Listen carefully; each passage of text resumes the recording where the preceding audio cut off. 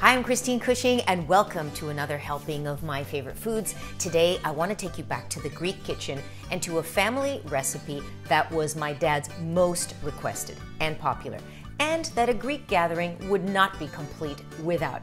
Get ready for Pastitsio, aka Greek lasagna. Πάμε.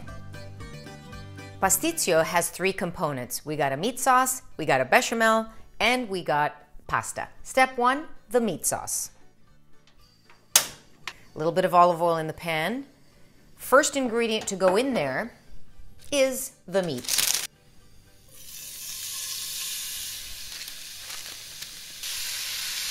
Okay, I like to spread the meat out nicely in the pan so that it browns evenly.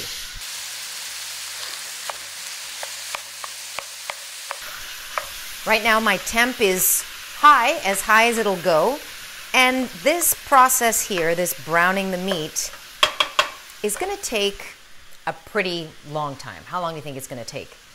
You'll see. It takes longer than you think. In the meantime, chop in an onion or a shallot, which I always call onion.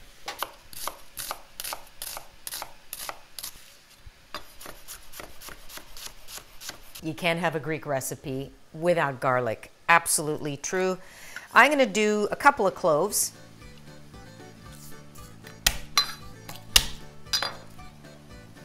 Always removing the germ. Phase two, let me show you what's happening. I call this the squeaky part of browning the meat. You hear that squeaking? Why do I put the meat in first? I want to evaporate the moisture before it even starts to caramelize, because that's what happens. After that, I'm going to add the onions, because really you just want to sweat the onions. It's the meat that's going to give you the majority of the flavor, not the onions. My dad, Tony, was famous for a few recipes. This was probably his most popular and most requested. So anywhere where he would go, visiting friends, visiting family, even, going to visit people not even in the country, when he would get there, they would ask him to make pastitsio because it was just so incredible. Now, the one slight downside of him making pastitsio was the kitchen was a total disaster. I mean, disaster. But it didn't matter because it was so good that people said, please come and make the pastitsio, even though I know I'm going to have to hose down the house afterwards. Okay, do you hear that? It's changing now. So do you see what I'm talking about? That is what I call brown meat. And what you hear also with all your senses, I always say you have to cook with all your senses. The meat sounds totally different. It's almost like popping in the pan. And what do I smell? I smell like as if I was roasting or grilling meat. That's the Maillard reaction.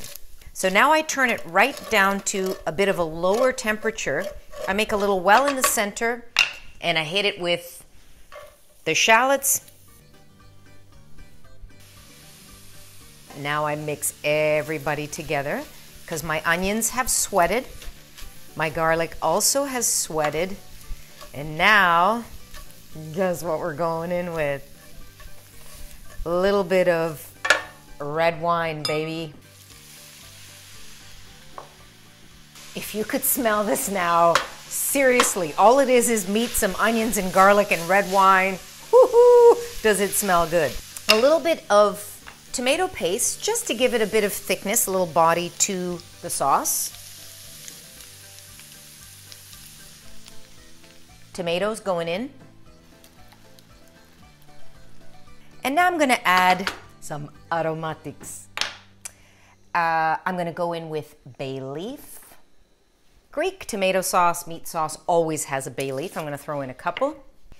And you must have Greek oregano. Look at this. I brought this from the hills of Greece. Oh, does that smell so good? It just like concentrated flavor. That's going to go in the meat sauce now too. Here's where it really does take a detour, the spices. So the hallmark of a Greek meat sauce is these kind of Eastern spices. So you've got allspice, always clove for me and always cinnamon. Now, sometimes I put allspice in, sometimes I don't, but for me, clove and cinnamon is a must-have. So I'm gonna just use my own mortar and pestle and grind a little bit of allspice and a little clove. Make sure everybody's playing nicey nice in there. And I just want to simmer this, not for too long, about 40 to 45 minutes until it gets nice and rich and the flavors start melding and a little bit of that moisture evaporates with the lid on.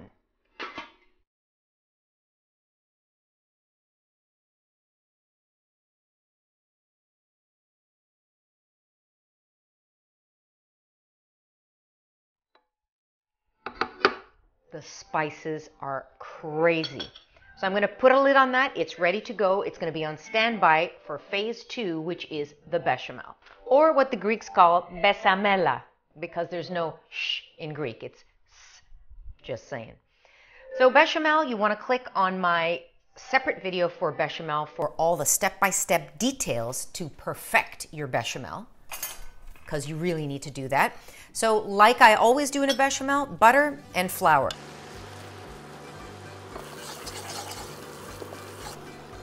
I'm adding my milk off the heat.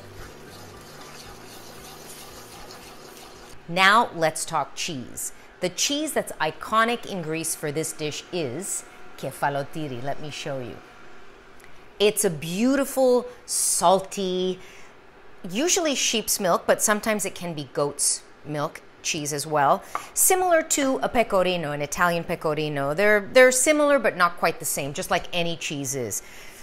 I love this cheese. It's definitely salty. It's got that bite, and it's going to be layered throughout the pastitsio. It's going to be a little bit in the pasta, it's going to be in the bechamel, and it's going to be sprinkled on top. I mean, we're making pastitsio, right?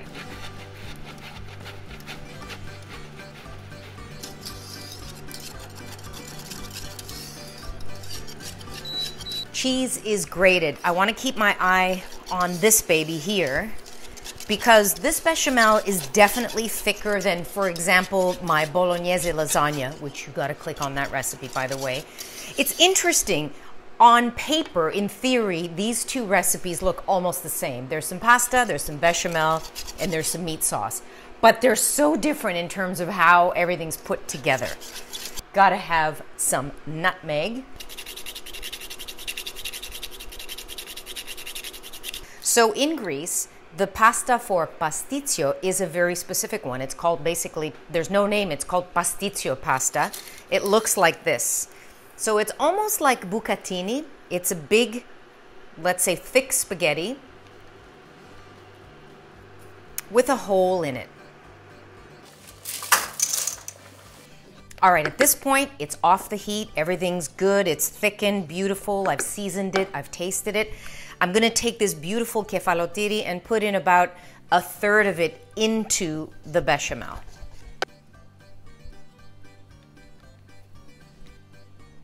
This is something really specific and particular that my dad used to do. So I'm going to separate. I have 4 eggs. I'm going to separate 4 of them, and we're going to use 4 yolks and 2 whites.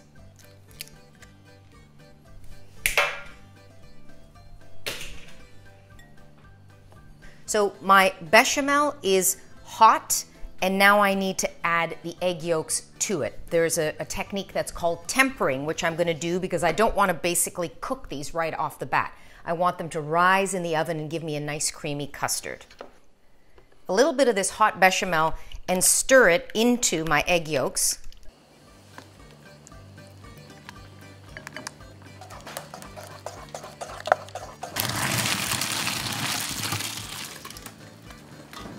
Okay, assembly time.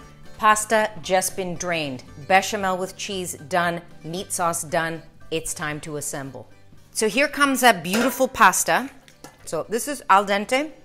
A little bit of olive oil going in. Just a little bit. A small amount of this gorgeous meat sauce I actually put right into the pasta.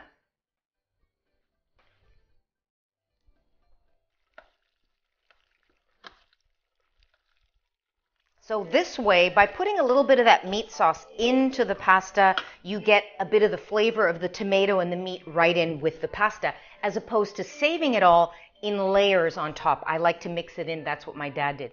Two other things going in here. A little bit of that saved kefalotiri. So this is salty and beautiful cheese. I'm saving some for the top too. Now it's time for these 2 egg whites that were reserved. So just beating them to break them up a bit. So now, just as another little precaution, a bit more olive oil in the bottom of the pan.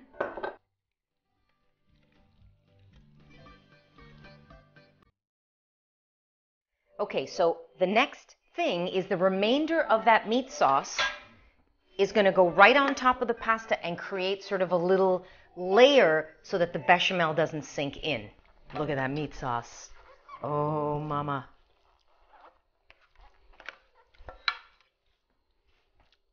So here, I'm just flattening it out so that the bechamel will sit right on top. The last thing to complete this beautiful dish is the bechamel is going to come to greet the pasta and the meat.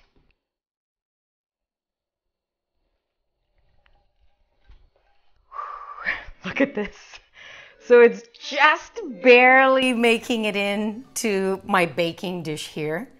I've got my oven preheating at 375. I like it at a higher temperature. It's going to give me a much deeper, darker crust. And now the finale, a little bit more kefalotiri on top to give it that golden crustiness. This baby's going into the oven for about 45 to 50 minutes. Then we are going to have something amazing to taste.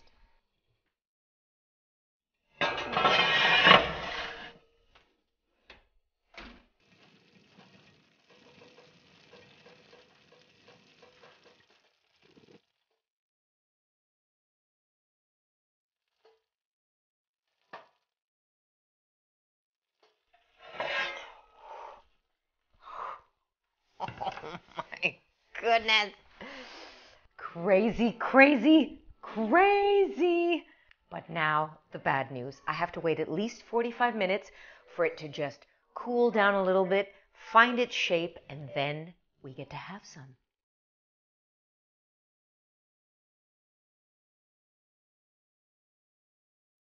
And 45 minutes later, what seemed like 4 hours, but it's 45 minutes later, finally we get to cut. Look at this baby. All right, so 9 pieces I think I'm going to cut, and I want to serve a piece for us to taste.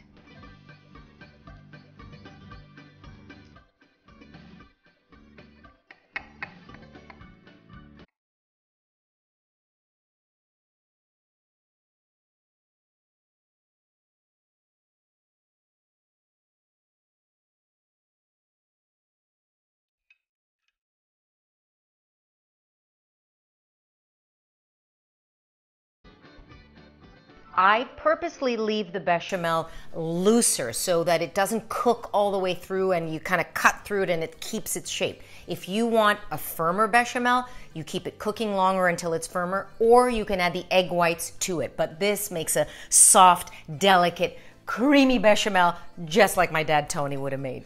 Are you ready to taste? Oh my goodness! It's just insane how good this is. All of those flavors deliver 100. Flavor, aroma, visuals, and all of the spices in that meat sauce. It's great. And the pasta being a little bit al dente, and all those little tricks in between. Tony knew exactly what he was doing. Thank you so much for sharing this very special episode of My Favorite Foods with me. My dad's absolutely most iconic, famous recipe. See you next time. Please subscribe. Let me know what I can help you with. Until next time.